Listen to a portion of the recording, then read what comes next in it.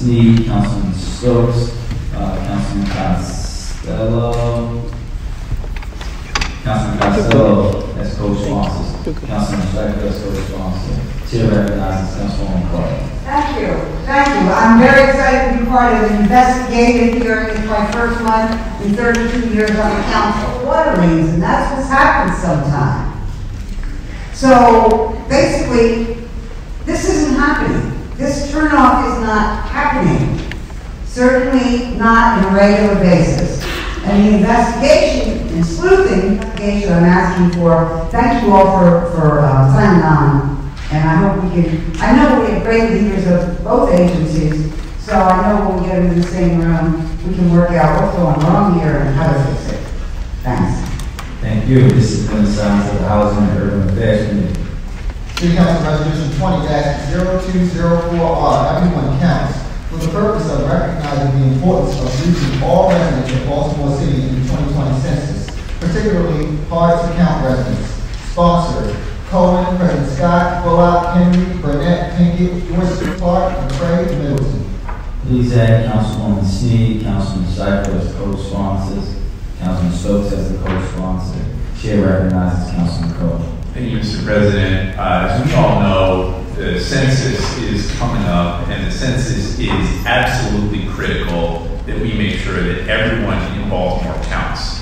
This means we will, if we are unable to get our count up, we will not get the federal funds that we need and deserve, and we will not have the representation that we need and deserve. And I will say that we know there is an effort underway to suppress the census. I know that to your previous resolution, Mr. President, in my district, when I got into council, we had 2 men get picked up by ICE outside of Walgreens, and a week later, we had a father drop off his 9-year-old child and get taken right outside his son's school.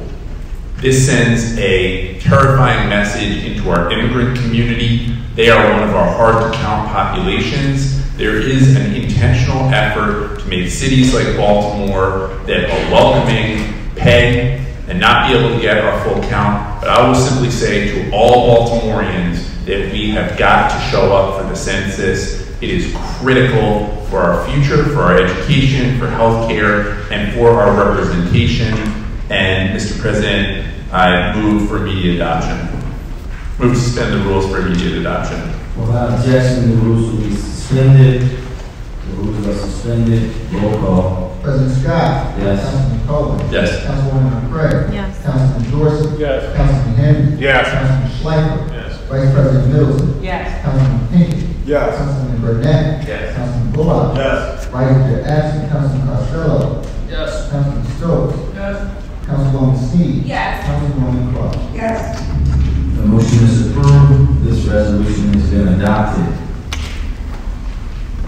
And that's just saying, with the new, Councilman, point of order. I will, make sure that it's out on the councilman's desk. It's a resolution, not a charter amendment. it's just for the purpose of establishing a commission of citizens to review the charter amendments that are before the city council, in which is 13.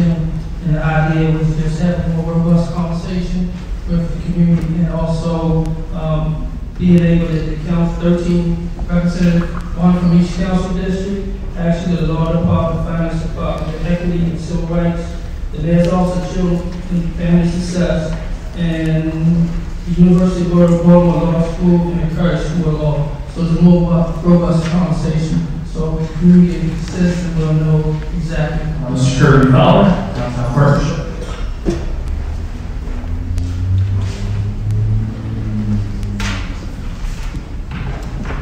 Thank you, Mr. President. Really incredible team. Out of 11 senior staff members, 4 of those members are Black, 2 are Asian, 8 of them are women, 3 of them are in their 30s. Kirby's really built a team that truly reflects what our city looks like and who our city is. When you get down to the operational level, 75% of the operations team identified with the minority. Kirby took the lead when we were debating minimum wage in the city council to ensure that everyone on the operations team at Downtown Partnership was getting paid $15 an hour. Since 2011, over 7 major developments have come to Business District. For a city that's 30th in the country in terms of overall population, we are punching far outside of our weight class. We're the 11th most residents in the downtown area and the 14th most employees in the entire nation. But some of the things that Kirby and his team have been able to do, many of which you all are familiar with, co-creating the Roanoke Arts District. The first one, charter amendment, because I move with a favorable report. We have amendments to this one. Oh, I'm sorry. We have an amendment from the floor.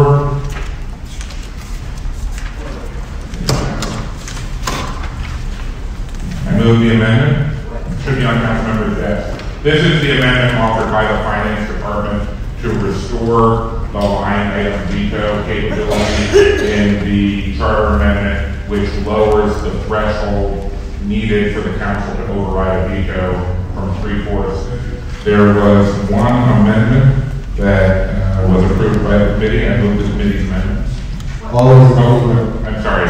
The committee's amendment was a clarification recommended by the law department with the approval of the sponsor, Councilman Dorsey, to make it clear that the point of the charter amendment was to ensure that the council always got an opportunity to override a mayoral veto. The clarification was to make it explicit that that ability did not go across terms. So if an outgoing council passed something and an outgoing mayor vetoed it, the next council could not be the council to overturn that veto. And so that's what the amendment, that's what the amendment is. Next term. Yeah, the next term. Thank you. All those in favor of approving the amendment say aye. Aye. All opposed say nay.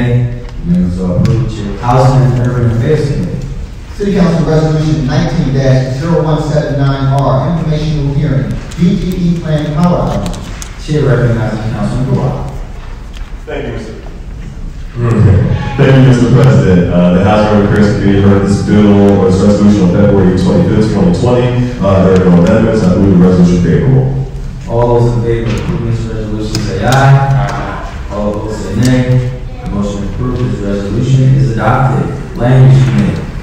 City Council Bill 19-0462, zoning, conditional use conversion of a single-family dwelling unit to 3 dwelling units in the R8 zoning district, variance, 2112 St. Paul Street. Chair. Thank you, Mr. President. There are amendments on my colleague's desk. I move the amendments. All those in favor of approving the amendment say aye. Aye. All opposed say nay. The amendments are approved. Chair recognizes Councilwoman Snead. Thank you, Mr. President. I move the bill favorably as amended. All those in favor of approving this bill say aye. Aye. All opposed say nay. The motion is approved. This bill moves to third reading. City Council Bill 19-0480, zoning, use standards, neighborhood, commercial establishments. Chair recognizes Councilwoman Snead. Thank you, Mr. President. The Land Use Committee held a hearing on the bill on March 4th. There are amendments on my colleague's desk. I move the amendments. All those in favor? This is findings of facts. No. No. All those in favor of approving this amendment say aye. Aye. All opposed say nay. The amendments are approved. Chair recognizes Councilwoman Snead. Thank you, Mr. President. I move the bill favorable as amended. All those in favor of approving this bill say aye. Aye. All opposed say nay. The motion is approved. This bill moves to third reading. Nay. The amendments are approved. Chair recognizes Councilman Stieglus. I'd like to move the bill favorable as amended. All those in favor of approving this bill say aye. Aye. All opposed say nay. The motion is approved. This bill moves to third reading. I thank the youth councilman from the 9th district has brought up land use bills. Third reading will final passage. City Council Bill 19-0368, police ordinances, 1141 Poplar Road Street. President Scott, Cohen, McCray, Dorsey, Henry, Schleifer, Middleton, Pinckney, Burnett, Bullock, Costello, Stokes, Steve Clark. District Chair, please note Councilwoman Clark, as a no, this bill is approved. City Council Bill 20-0486, private security camera system rebate and voucher program establishment. President Scott, Cohen, McCray, Dorsey, Henry, Bradford, Middleton, Pinckney, Burnett, Bullock, Costello, Stokes, Snead, Clark. Please note, Councilman Dorsey as a no, this bill is approved. Committee announcements. Chair recognizes Councilwoman Smith.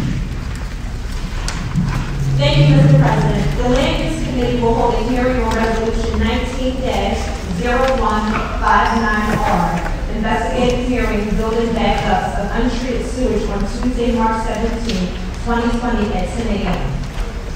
The Land Use will also hold a For the Mayor's Office, Mayor's Commission on Disabilities, Thursdays, Adam Levine, also for the Planning Commission, Eric Stevenson, and also for the Board of Ethics, Arnold H. Sampson. Thank you. Thank you. Chair recognizes Councilman Costello. Thank you, Mr. President. Budget and Appropriations Committee will hold hearing on Tuesday, March 31st at 5:01 p.m. Legislative Oversight 19-0060, Budget Oversight hearing for the Baltimore City Police Department. And the Judiciary Committee will hold hearing on Tuesday, March 31st at 10 a.m. Council Bill 20-0505, Building, Fire, and Related Codes, 2020 edition, at the request of the Department of Housing and Community Development. Thank you, Mr. President. Thank you. Chair recognizes Council Vice President Moore. Thank you, Mr. President. I move to suspend Rule 10.2 and 10.3 to announce the hearing. Without objection, the rule will be suspended. The rules are suspended. Thank you, Mr. President. Taxation, Finance, and Economic Development Committee will hear Bill number 20-0503, Thursday, March 19, 2020, here in Council Chambers at 10 a.m. And it's the University of Maryland at Baltimore approving application for designation as a rise zone, granting enhanced local property tax credit. And I also move to suspend Rule 10.2 and 10.3 to announce the hearing. Without objection, the rules will be suspended. The rules are suspended. Thank you, Mr. President. Taxation, Finance, and Economic Development Committee will hear Bill number 20-0205R, Thursday, March 26, 2020, here in Council Chambers at 10 a.m. It's an informational hearing implementing the Water Accountability and Equity Act. Thank you. Thank you. Chair recognizes Councilman Chair recognizes Councilman Costello. Thank you, Mr. President. I'd just like to clarify that I abstained on the first motion because I recused myself from that bill. Thank you, Mr. President. Thank you. Chair recognizes Councilman Stratton. Thank you, Mr. President. The Public Safety Committee will hold a hearing on March 31st, 2020 at 5 p.m. on monthly projects. of requiring project labor agreements for certain construction projects in Baltimore City. Please note that the Council Vice President will be abstaining in that matter. Chair recognizes Councilman Costello. Thank you, Mr. President. I forgot to suspend rules for one of my announcements. I move to suspend rules 10.2 and 10.3 to announce the hearing. Without objection, the rules will be suspended. Thank you, Mr. President. Judiciary Committee will hold hearing on Tuesday, March 31st at 10 a.m. Council Bill 20-0505, Building, Fire, and Related Codes, 2020 edition. Thank you, Mr. President. Thank you. Ladies, as always, thank you for being here.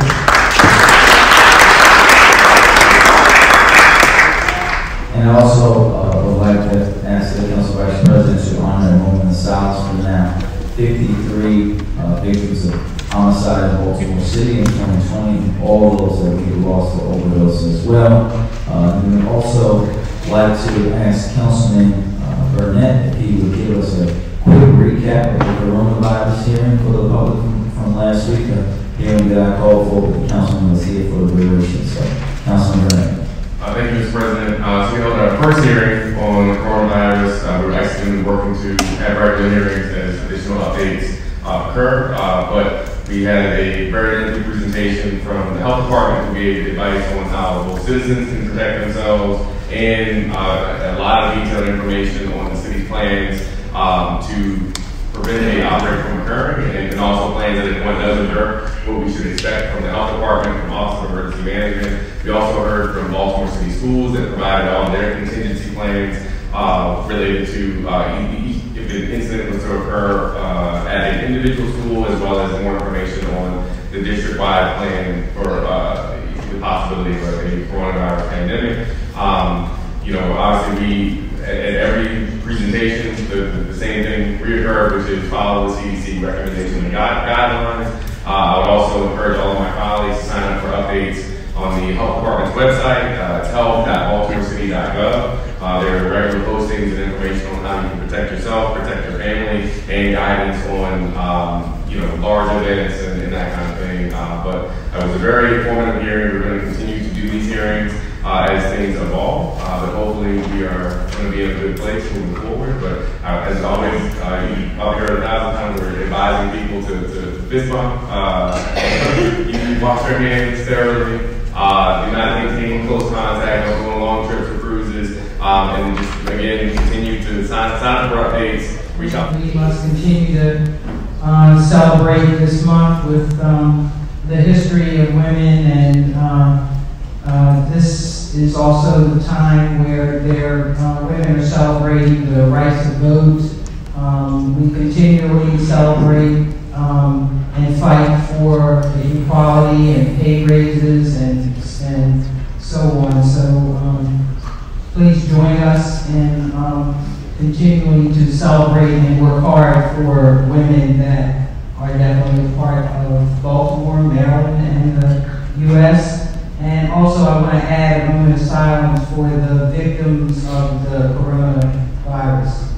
So on that note, the next meeting of the City Council will be held on Monday, March 24, 2020 at 5 p.m. And may we have a moment of silence for the families of the victims of the coronavirus and also the 53 homicides to date, and also for the families of these continued opioid epidemic.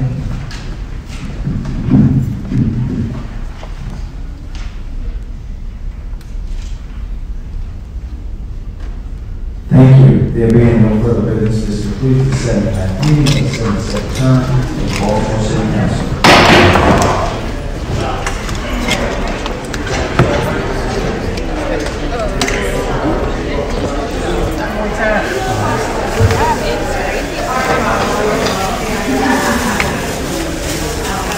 Okay.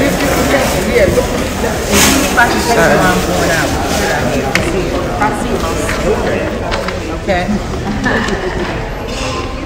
Oh, you just want to come back? Yeah.